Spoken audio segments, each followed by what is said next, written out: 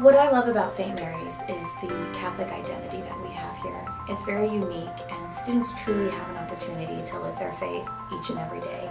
And our mission is to provide a liberal arts education that forms virtuous young men and women who know the truth and love the good.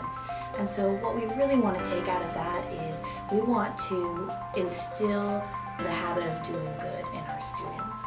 We want them to know what is right and to choose to do what is right.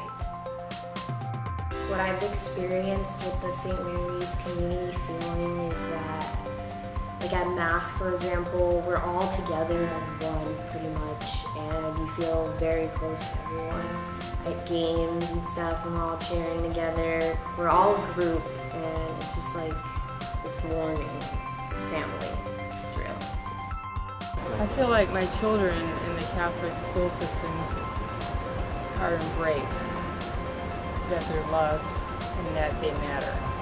And if there's any kind of a concern or an issue, it's addressed, and the children are treated like their own family.